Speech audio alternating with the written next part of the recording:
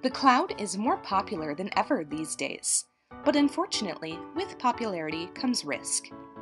The more widely used a technology is, the more that cybercriminals will try to find a way to hack it and turn it against the users, as is the case with the cloud.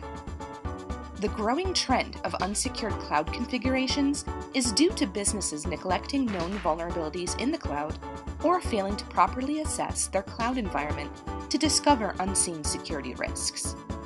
Case in point, have you looked into cloud encryption? Encrypted data is formatted in a secret code that would be meaningless if intercepted.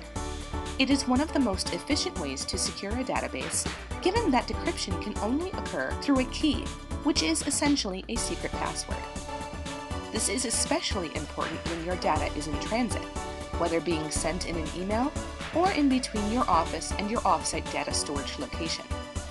You need to make sure that, in the event the wrong party gets their hands on your data, they won't be able to use it against you.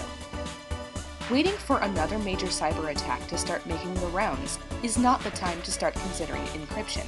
You need to start protecting yourself now. Want to know more? Stay tuned for future videos in this whiteboard series about the cloud.